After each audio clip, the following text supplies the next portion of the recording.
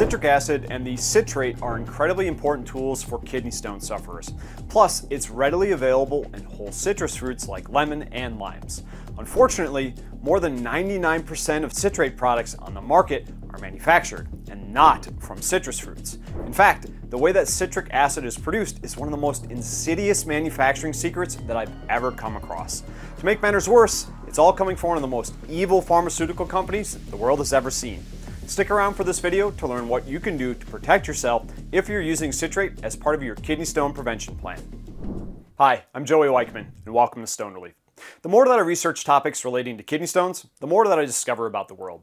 And unfortunately, most of what I learn is incredibly concerning, especially when it comes to manufacturing processes for our food, cosmetics, and medications. While there are definitely a few well-intentioned companies out there who do their research and have genuine regard for their consumers, the majority don't give a shit. Profits and power are the motivation, and the public is left to pay the price. Not only in the terms of the ludicrous prices they charge, but more importantly, with our health. There is no shortage of examples if you're paying attention. Things like carrageenan in our food, causing cancer. Sucralose, a sweetener, causing cancer too. And most memorably for me, BPA in plastic bottles, also leading to cancer. The consequences of these dangerous substances have been generally regarded as safe by the FDA, and the long-term impacts have truly yet to be seen. And most of what's been uncovered has been just in the last few decades. But the long-term impact of these ingredients in our food and our cosmetics and our household items and medications is much larger than we know. And only time will tell. And unfortunately, as kidney stone sufferers, tools like citrate have been prescribed because these things help us prevent kidney stones. And citrate products, something that is naturally available in whole foods, has been adulterated and made dangerous. But before we get into that deep rabbit hole, let's review what citric acid and citrate are used for with regards to kidney stones. So the best way that you can think about citric acid or citrate, a little bit interchangeable here, is it's a little bit like Iron Man's armor. It's super protective in its role against kidney stones. And there's a couple different ways that it plays this protective role. So the first thing is it can slow down and stop stone formation. And the way that it does that is it binds with calcium. And the other way, and this is why it's most commonly prescribed for people who are suffering from kidney stones, even if the kidney stone type that you suffer from really doesn't have any impact with this, a lot of urologists go, oh, yeah, here's a prescription for potassium citrate or K-Cit, whatever brand it might be. And primarily, again, those two mechanisms, first of which is alkalizing the urine. So if you're suffering from like a uric acid kidney stone, or maybe it's a calcium oxalate stone that just seems to be forming very, very rapidly, or you're getting multiple kidney stones like this a year, neutralizing your urine is a good move because crystallization is maximized in calcium oxalate stones when urine is acidic pH, less than 7, and uric acid stones will only form in acidic urine. So this makes sense. It is a powerful tool. And then secondly, as I kind of touched on before, it's used for citrate therapy with regards to calcium oxalate stones because the citrate will bind with free-floating calcium that can be found in your urine that's not bound to any other kind of molecule that's also floating around. And there's a positive and a negative charge, and they kind of stick together like magnets when given time, and they are super saturated in your urine. So when you use citrate, citrate binds with calcium and eliminates this or slows this process down a little bit. So it is an incredibly powerful tool. Now, as I had mentioned in the intro to this, citrates are naturally found in citrus fruits, and there's a wide range where this is found. Really, it can be found in any citrus fruit, but the highest concentrations have been found in lemons and limes. Now, there's a study out there that talked about how grapefruit juice in particular, not whole fruit, had more citrate than lemons or limes, but a little bit suspect to that, and that's not that well proven, so I'm still going to stick with lemons and limes. Now, this is also, in terms of citric acid, not necessarily from a kidney stone perspective, but as we're going to talk about a little bit later, why this can be potentially dangerous is it's everywhere. Not only is it in the foods that we eat as a preservative and also a flavoring to kind of give it that sour aspect, but it's also used in cosmetics and other household items that are kind of framed as being natural. And we're going to talk about the next chapter why this is potentially problematic, so stick around.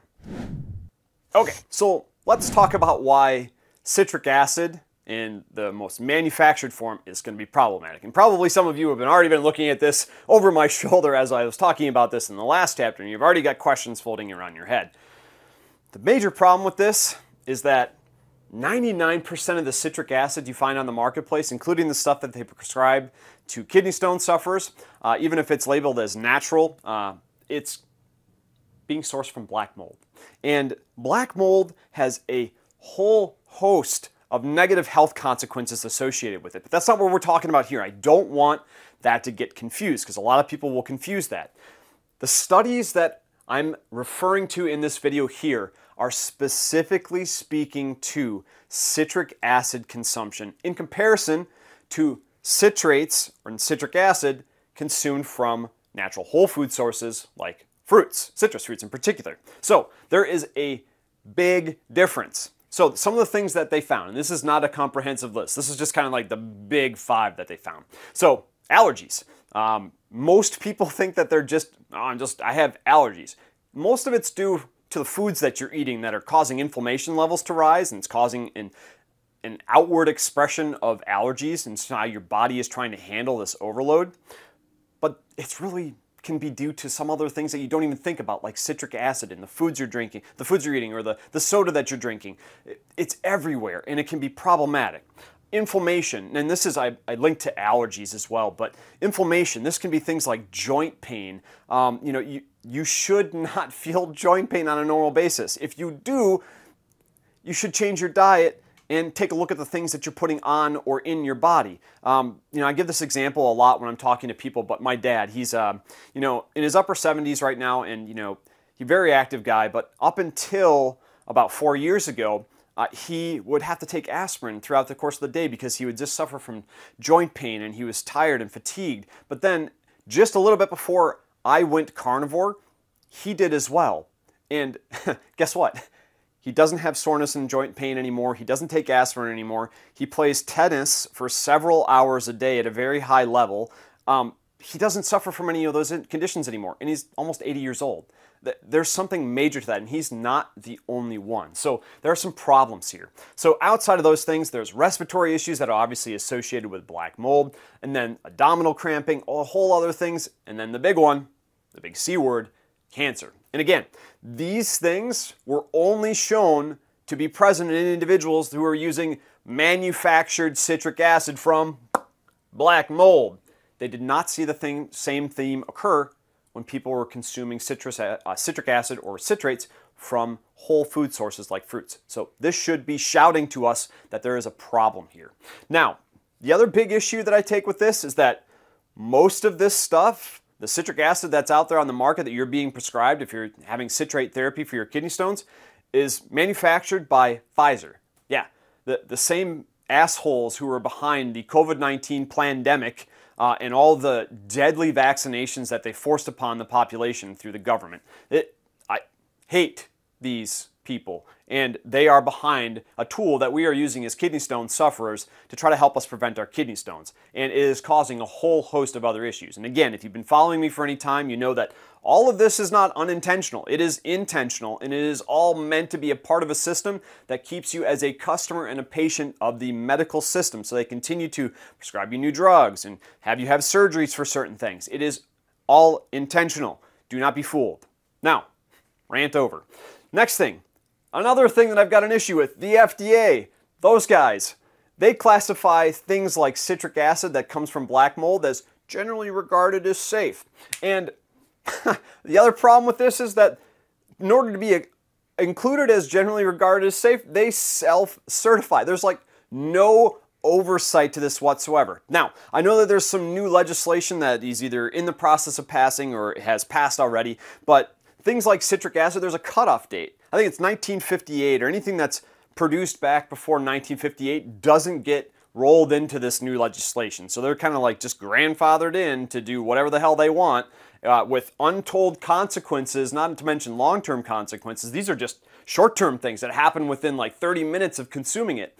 So it is absolutely wild to me that this is allowed, but when you truly take stock of what's happening in the government and the medical system and how all these things are tied together with big corporations, it does make sense. But a few other examples just to wet your whistle that I mentioned briefly in the intro. So things like carrageenan were generally regarded as safe. They're a part of this same GRAS program. What do we come to find out? Well, it causes cancer. Sucralose, the sweetener that was supposed to replace sugar, it was this miracle thing. Well, causes cancer. And then what really hit home for me are things like BPA. These are things like found in Nalgene bottles I used to carry around as a kid. It was the cool thing to carry around when I was in high school and younger. You know, you fill up your water and you just carry around your Nalgene bottle. We'd stick all of our stickers on it and all that kind of stuff. Like we were kids. But BPA linked to cancer. And the problem goes deeper than this, because as soon as enough people complain and enough people die and enough lawsuits are filed, they go, oh my goodness, well, we better invest some research in this and find out what the hell is going on. And then they go, oh, it's bad. And then they just change the way that they manufacture things. Like BPA, oh, they may have changed a single molecule in that chemical construction of that plastic. And they're like, oh, it's something new. It's no longer a problem. You don't need to worry about cancer anymore. But the problem is that those simple changes aren't good enough, because guess what?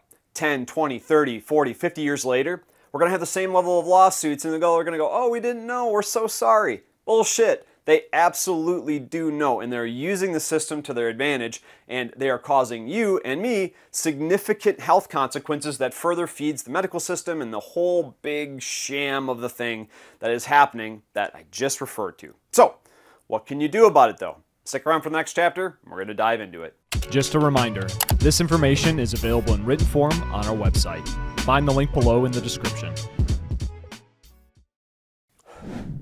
All right, so I hope after that last chapter you're as fired up about this as I am, because if you can't tell, I'm fired up. I'm pissed off because I did not know this about citric acid before I started doing this research to make this blog and this video. So this is all new information to me because I was just carrying along thinking it was from citrus fruit, like most of you probably thought as well, not coming from black mold or some other deleterious type of source. So the biggest thing that you can do, and I didn't put it up on this board, is just stop patronizing the people who are causing you pain. So don't buy any more of their pharmaceutical medications. Don't buy anything more with a citric acid synthetic undefined source type of label on it if you're putting it inside your body or on your body for that matter.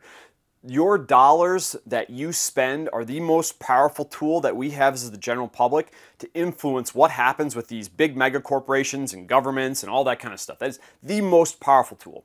Now, but more practically though, if you're trying to go through this and the thralls are trying to prevent kidney stones, get your citrate from citrus fruits. Now there's a couple different formats that you can get this in.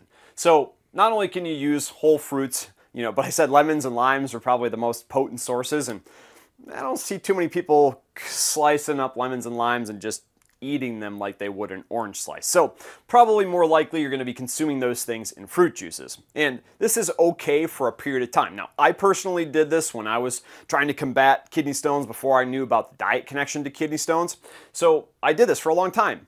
And then I started to realize that my teeth are getting really sensitive and I can't drink anything cold and they just kind of feel like they're wearing thin. And that was actually the case because the acid from these citrus juices was starting to wear away at my enamel. So where do you go from there?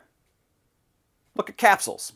Capsules are a great option. Unfortunately, there's not a ton of them out there on the market, and very few of them are actually organic. And that's significantly important because if you're not getting it from an organic source, there are a whole other host of contaminations that are outside of the scope of this video, but things like glyphosate and all the other types of fertilizers that they use that are poisonous to human beings and animals and insects alike on that fruit. So, organic is important. Don't let anybody tell you otherwise. They are misinformed or uninformed. So, that's really tough to find. And this leads me to my last thing that I want to leave you guys with. Because of this, and I'm so fired up, we're going to be making our own citric acid type of product to be used in replacement for any kind of a pharmaceutical product that's out there on the market.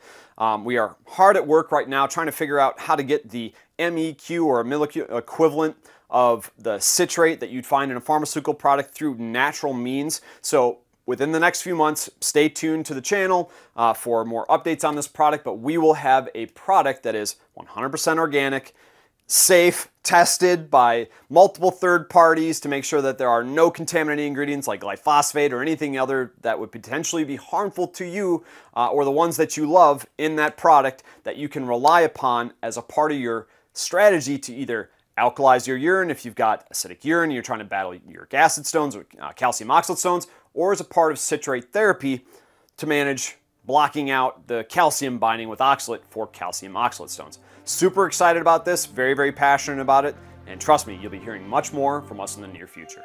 Are you spending thousands of hours of surgery just to end up with another kidney stone a year later?